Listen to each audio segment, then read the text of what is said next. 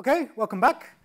So now we're going to talk about data from the web. So we're going to talk about how you can extract data from web services and how you can extract data from web pages.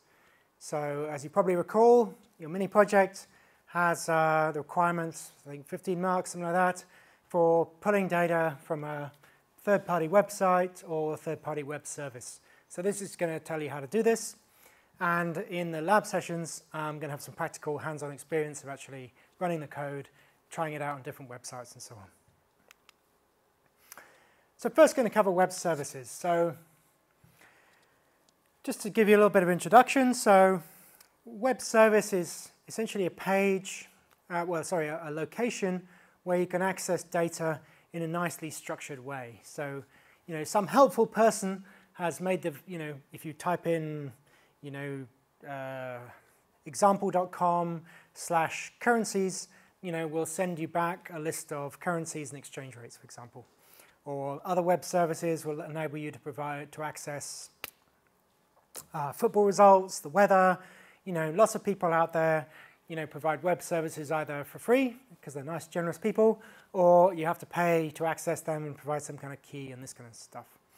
So web services are a way in which you can use HTTP to pull data in XML or JSON format, more likely JSON, and get some useful information back. And possibly you can send a specific kind of request to the web service and get some specific data you want back. So you might want the weather for London, so you send off a request with a query in which the query string has some, the GPS or something like that, and will send back the data that you need for London. So the data is not in HTML format. That we're going to cover in the second half of this talk. In this case, the data will most likely be in JSON, but might be in XML format instead. Or it doesn't have to be formatted at all. It could just be unformatted data or a format you made up if you're doing it this yourself. So how do we access them? Well, we need an HTTP client. So we're working in Java, so Java needs to be able to send the HTTP requests like get, probably not post or delete or anything like that. So Java needs to be able to generate HTTP requests. We could, do some dirty low-level socket programming and assemble all the bytes ourselves and get the format right and all the rest of it, but that'd be an awful lot of hassle. So we could build one from scratch, but we're not going to, because it's much easier to use a third-party library. And there's nice people at Apache have written an HTTP client that will do the job for us very easily. There's probably other third-party libraries out there, but I've used the Apache one. It works well, so I'd recommend using that. So this Apache HTTP client allows you to send GET requests or POST requests to web services. So it's great if you want to access a web service using HTTP. You could use it for web pages. There's nothing stopping you using the Apache HTTP client to access a web service, pull the HTML, and process it yourself. But JSoup, as I'm going to talk in the second half of this, explain in the second half of this talk, is much better for web pages, because what JSoup has built into it an understanding of how HTML works, which enables you to select particular elements in a really easy way. Whereas the Apache one is pretty low level, just you get what you get from that URL, and then you have to process it yourself. So we have to download it. Doesn't come built into Java. So we download it from that link, or I've given you the jar files on the course website. So you can just download the jar files from the course website. So, but if you're doing this yourself and don't use the ones that I've given you, then you download it from this link. To unpack them in a sensible place. I mean, I always have a lib folder containing all my third-party libraries, and then I can just dump them all in there and then add them as I require them. And then in NetBeans, we right-click on the project and select Properties and choose the libraries that we downloaded. So I think it's Properties or Add Jar File, maybe actually. I'm not sure that's right. I think you can add them in the Properties, but I'll show you how you can do it more easily. So, so in Properties, sorry, if you click the Properties of the project has like a Libraries section, and you can add your libraries there. But you can also do it within the project itself by right-clicking on Libraries here. So I'll just show you how to do that now. So here's NetBeans. Here's my web scraper demo. So it's a little bit obscured. So you've got the source packages, which is main, and web scraper, which I'll go into in a second. And then we've got all the libraries here. So these are the libraries that I've added already. I'm not going to actually add any, but I'll show you how you do it. So you select libraries like that. Then you right-click on it, and you can add have the option to add jar folder, and then you can go to the libraries wherever they happen to be. So in my case, they're on D, OneDrive. Let's see, so I told you I got a code folder. In the code folder, I got lib, and this is where all my libraries are. So just select the libraries that I need, click OK. In this case, I'm not going to do it. And then you'll see that they're all added there. So these are all the libraries that Apache needs. So in fact, and then we need to import them in the web scraper itself.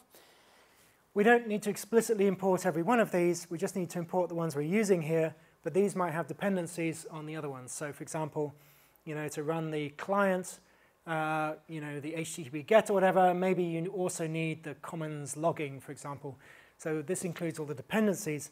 So you need to import all of these libraries, which I'll give you in the jar folder, but you only need to import the ones that you're actively using in your code. Okay, so that's how to import the libraries. So let's go back to the presentation. So in theory, you can now run the Apache HTTP client. And there's various tutorials and the API as well if you want to have a look at the full functionality. So I'm going to give you a little, very simple example how you can use a third-party web service to get the exchange rate for the Australian dollar, extract it using a JSON parser, and this would be the sort of thing that you could do in your mini project. So the first thing is this URL. So in your project proposal, I'm expecting you to give me a URL of the data sources that you want to use in your project. So in this case, this is a nice, friendly person who's provided a web service that lets me access the exchange rates for different currencies. And this is the code that does that using the Apache client. So I've given you this code on the course website. So more than happy for you to take this code and adapt it, to access the third-party web services that you need. Not a problem at all. So I won't penalize you for cutting and pasting this and then fiddling around with it to make it work for you. That's absolutely fine. I object to people copying entire projects. I don't object to people doing what programmers do all the time, which is copy snippets of code and assemble them into a functional project. That's absolutely okay. So we create our client. That's the Apache HTTP client. Then we have a GET method. We want to send a GET request. So we execute that GET request, and we get a response. And then we check the status code's OK, like it's actually found the appropriate page. And then the response we basically get the string out of the response. And then I've got a method that processes that response, and I've got another method that prints the response out, all of which is included in the example in the example code on the course website. So I don't know if I might go through this. So that's the full thing. So it's basically what I told you, but just wrapped up in try-catch blocks. Now, the response is in JavaScript object notation. So I said I'd say a bit more about that. And in order to process third-party data in JSON, you need to understand a little bit about it. So JavaScript object notation is a series of keys and values. So in this case, have I got a simple example? No. And this response from the exchange rate response is actually 3 objects. And each of these key value pairs is kind of like an object, in which the value can be itself an object. So here we have base, which is the key, and your, which is that's the key, and your is the value. So what this is telling us is that all of these rates are relative to the euro. Okay, so the Australian dollar in this case is 1.56 euros. Then the date on which this stuff was generated, and then you've got the actual rates. So that's the key, and the date is the value. And here the key is rates, and then the value is this big object, which is in itself a set of key value pairs. So rates is then you've got Australian dollar, there's the key, and then this double value is the exchange rate for Australian dollars, and BGM, whatever that is the key, and there's value. So all the different currencies are listed as key value pairs in this rates object. So yeah, rates is the second set of map in which the key is the currency names and the value is the exchange rate. So BGN is associated with the exchange rate of that. That's pretty clear. So if you wanted to pass the result, if you pull this big, fairly complicated JSON object from third-party data, you could store it in the cloud, and what you could do is pass that object all the way to your servlet and then pass it directly as that entire structure. You could pass it verbatim straight to your web page and do the processing in your web page. That'd be one way in which you could do this. If you pass it to the web page, JSON is like built, in conjunction with JavaScript, so it's very easy to process JSON within JavaScript. We have to convert this response string into a JavaScript object, which we do here using JSON.parse. That'll convert it into this currency rate objects thing, and then we just access the rates, use the rates key, and the rates key gives us the rates object, which has a series of key values, and we want the AUD one. So to access the rates in this case, we just, we create a variable point, and that equals the value of this object with pointing to the key rates and pointing to the second key within that of AUD, and then you could do an alert like that. So 2 lines of JavaScript enable us to process that object extremely easily, and this would be one way in which you could do it in your projects. However, you might want to process it in Java in your projects. You may need like a data structure. You might want to do the processing, the conversion within the servlet rather than on the web page itself. If you're more familiar with Java than JavaScript, this would be the easy way to do it. Now, you could, have I got an example? You could do lots and lots of really fiddly string processing, right? You could, let me get this thing to work. You could write some kind of fiendishly clever method that analyzed all the quotation marks and fished out this particular value from the JSON object. You could do that, but I would strongly recommend that you didn't do that. It'd be extremely fiddly, it'd be a total nightmare, and you waste an enormous amount of time doing it. So it's much easier if you want to process this JSON object to use a third-party library to help you. And this is exactly what I do. And so what I recommend is JSON Simple. I only recommend it because I've tested it. There might be better ones or other ones out there. So you just download JSON Simple and install it in the same way as other libraries. And I've included JSON Simple in the set of libraries that you can download from the course website. And JSON Simple makes it very easy to process this JSON string within Java. So we just create a new parser, and then we parse the object to create this JSON object. And then we get the rates by calling getRates, and that gives us all of the rates. And then all we have to do is extract the Australian dollar object and get the value of it. And there we have the Australian dollar rate. So, your code may not be exactly the same as this, but it'd be similar. And there's probably tutorials on JSON Simple as well if you need to look them up. So in this example, what we're doing first is we're getting the rates object, which is this thing in red. And then within that, we're getting the AUD, object, which is getAUD, second stage. And then finally, we're getting that double value, that's double number there, out of it. So in the code, the example code, which you can download from the course website, you've got all this so you can adapt it as you need to. So here we have, it's got a main method which doesn't do much, except the main method just launches this class effectively. I don't even know if I've included that, probably not.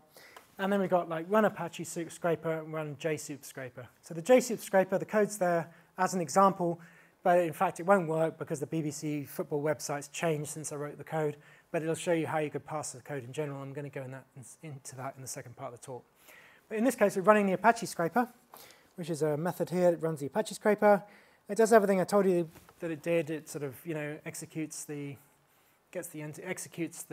get request, and it prints response and processes the response. Print response just outputs the JSON as a string, and the JSON response does exactly what I said. So here's all the bits of code that actually extract the Australian dollar currency rate from the rates. And if we run it, it actually works, which is nice. So the print response is just outputting the currencies as the JSON objects as a string. And then you can see it successfully extracted the Australian dollar rate, which today is 1.4567. So as I said, we're going to play around with this code in the lab sessions, so that'll help you get more familiar with it.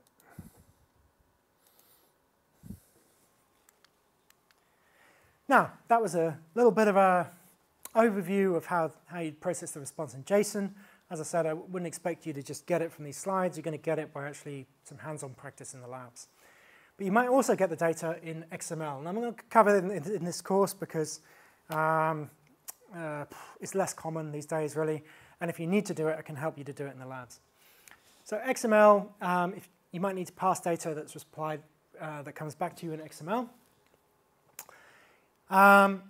Two ways in which you can do this. The way not to do this is to do string processing. So when I first started on this project on agent systems like years ago, I wrote code that processed the response XML, using manual processing. It was a total nightmare, took forever, and it kept breaking. Much better to use a third-party library to do the processing for you. Two ways of doing this. There's DOM parsing, which is similar to the JSON parsing. It takes the XML document and puts it together converts it into an object, and then you can access the different parts of that object programmatically.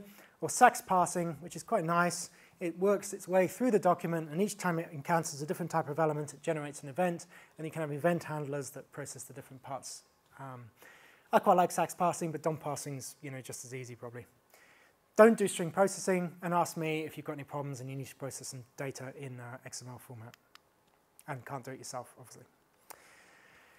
Now, this kind of third-party data processing, if we were running a commercial scale website, like Google, doing all that indexing and stuff, you'd have a super complicated architecture with lots of threads and servers and enormous distributed databases and etc. It would all be done in a very clever, optimal way to make the best use of the CPU time. In your mini projects, forget it. In your mini projects, all I'm expecting is to have one program that you press the green triangle and it downloads the third-party data and saves it in the cloud. And then another program, like the servlets program we talked about in the previous lecture, that then pulls the data from the cloud and displays it in the web page. That's all I'm expecting for your mini projects. We're not going to download petabytes of data, for the mini projects. Okay, it's a mini project. Okay, so that was how to access data from web services. Now I'm going to say something about how we access data from web pages. So web services are very nice, very beautiful. Someone's provided this data elegantly structured into JSON just for your special use. Okay, so many are free, some are paid for, but there's not that many of them out there because it takes a fair amount of effort to produce a web service.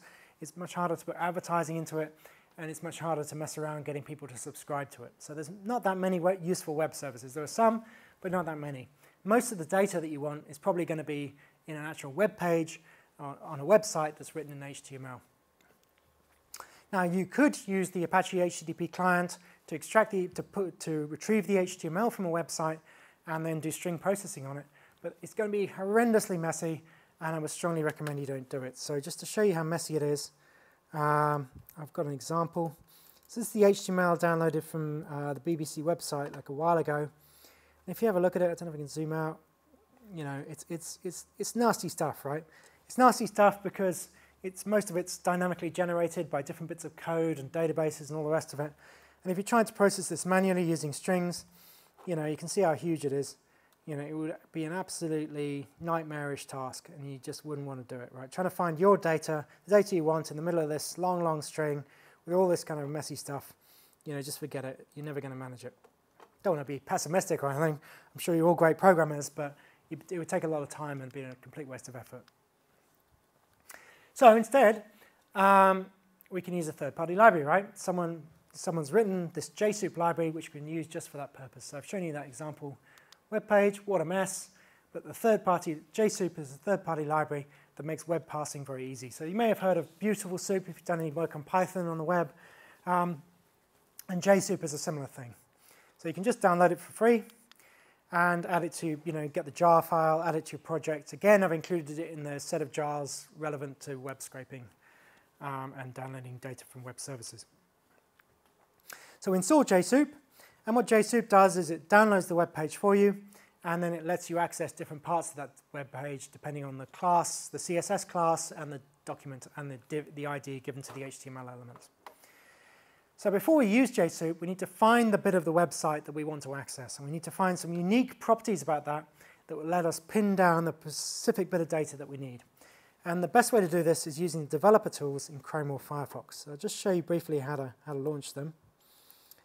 So suppose we're doing a football website. That's your mini project, and you want to show the upcoming football events of the day. So upcoming fixtures, let's say. Let's say we want to pull that data from the BBC website. BBC hasn't been nice and kind and given us a nice web service that will let us access this data. Instead, we've got to get it from the BBC website itself. So we go to the web page. Here it is. So we want to programmatically access this data, and we need to find out what are the HTML elements that are holding that data. So what we can do is we've got a menu here, the 3 lines at the top right-hand corner.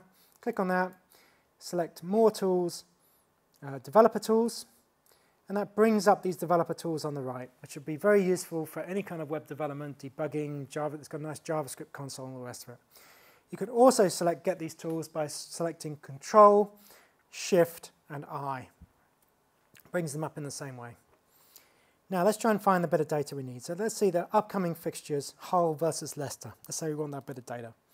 So what we do is we click on this element selecting bit here, and then we hover over the bit of the website we want. And as you can see, I hope you can see on the website, you hover and click.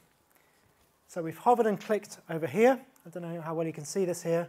And when we hover and click on here, that takes us to the exact bit of the HTML that I've hovered and clicked over. So I'll just do it again. So we click on here and say we want the Everton versus Tottenham, or say we want the whole table, let's say. Let's say Burnley versus Swansea. I don't know if you can see that yet. Hover and click on it, and then it'll take us to that exact bit of HTML. And we can expand that if we want. We've got expand class in a wrapper, and then we've got span class home team, and property performers, and span class blah blah blah blah. So what we do is we use these developer tools to find this little bit of HTML, and then we try and figure out what's unique about it. In this case, probably the class home team is going to have the bit of information we need. So we could use JSoup to extract all the HTML tags that are formatted with home team, and with a bit of luck, that would give us this list of upcoming fixtures. It might not, but there might be a bit of experimentation that we might need to do in order to pin it down exactly. So first starting point, finding out the bit of the HTML and unique properties of the HTML that we want to pull out, probably a CSS class or an ID. And then we can use the JSoup to extract that bit of HTML for us. So we've done that, and I'm going to show you roughly then how we use JSoup to do that. So this is an example pulled from an older version of the BBC website. So as I'll also tell you at the end, this process is fraught with problems because developers constantly change the formatting, the way in which the web page is structured. Maybe this example is maybe less than a year old, but already it's completely out of date. So this code for extracting the upcoming fixtures from the BBC website is already out of date, and if I showed you another example, it'd be out of date in another couple of months. So we'll have a little bit more of a talk about that today. But when I set this example up, I used the tools I've just showed you to find, I wanted to find the upcoming matches, exactly what I said. So these are the matches. So today there's like a match of Swansea versus Stoke. So I selected that using the Chrome developer tools, and I found this bit of HTML. And what I found is that the HTML that I wanted was structured with accordion container live today. That's all this stuff. It's got the class accordion container live today. And within that we have classes, CSS formatting of home team and away team, which will let us get the 2 bits of data we want. So the tags holding the data are a combination of accordion container live today, and then 2 classes, home team for the home team and away team for the away team. So it's kind of nice and neat once we've used the Chrome tools to drill down to the bit we want. So the tag that holds the div tag that holds the data is called accordion container live today. And the crucial thing that might trip you up if you're not careful is that this is 2 separate CSS classes. It's not a single accordion container live today, because the space here means that it's actually not a single class, but 2 separate classes. So we've got to do 2 separate calls to JSoup to drill down. First we extract all the accordion container classes, and then we extract all the tags that are formatted with live today as a subclass of that. And because with CSS you can apply multiple classes to a particular HTML tag. So watch out for the spaces when you're doing this kind of stuff. So we need to make 2 separate calls. First we need to get all the tags that are styled with the class accordion container. And then we need to look within this collection for the tags that are styled live today. Once we've got those tags with accordion container live today, We can then get the tags that have the class home team and the class away team, and then we've got the data that we need. So here we go. So this is how we use JSoup. We have the document, we have JSoup connect, that basically pulls the page that we need, and then so that gives us this doc, and within the doc we can just use doc select. It's very, very easy, and this gives us all the tags that have the styling div accordion container. There might be several. There might be accordion containers that hold like last week's fixtures or next Tuesday's fixtures, whatever. The live today ones are the ones we want. So first we get the accordion container, and then within that we select the live today divs. So it's like the element div styled with the CSS class live today. So we've got the live elements, and then within those we select the span tags that have the home team styling and the span tags that have the away team styling, and that will give us the home team and give us the away team, and job done. We've found all of the teams that are playing against each other, the home and the away team that are playing today from the BBC website. So the BBC hasn't made any effort whatsoever to give us that data, but we can get that data from the BBC website using JSoup. And my guess, no, maybe not. I think these meta engines like probably Money Supermarket, probably some of the estate agent websites like Zoopla, some of these may use these sort of techniques to pull the data that they want, and probably many other websites. Anything that's got meta information about other websites is probably using these kind of techniques, possibly in Python rather than Java. So this code works. Well, it used to work before they changed the website, and it outputs home team and away team. So you'll have to adapt this code, and that's what we're doing in one of the lab exercises. So as I said, websites change all the time. The structure of the site changes. The CSS classes changes. The developers might say, well, let's update this site. Let's make it look a bit prettier. Let's have accordion container 2 instead of accordion container. So it'll completely mess up your web scraping. So in your mini projects, if you're unlucky, this will happen, but don't panic. I'll understand. If in the demo it doesn't work for some reason and your code all looks good, then don't worry about it. I'm not going to come down hard on you for someone else changing their website. So as I said, you probably have to wing it in your mini projects. In the real world, you'd have unit testing that would test your code, every day, let's say, maybe even every hour. Make sure that they haven't changed the third-party website, and if it did, then it would send you an email or something like that, and then you could go back and update your code to reflect the new changes. So I put the web scrape example code and the libraries on the course website. You're more than welcome to download those and adapt them, and we'll have a lab session that will let you have some practice with the web scraping. So in this lecture, I've explained how you can use Java to download data from web services and websites. This is what you're going to need to do in your mini project. Third-party data, there's 20 marks available, 15 for downloading this data from one or more websites, and 5 marks for actually storing that in the cloud as opposed to storing user data in the cloud. So next lecture, I'm going to explain how you can actually store that data in the cloud using Amazon's S3 web service. Okay, well, thank you.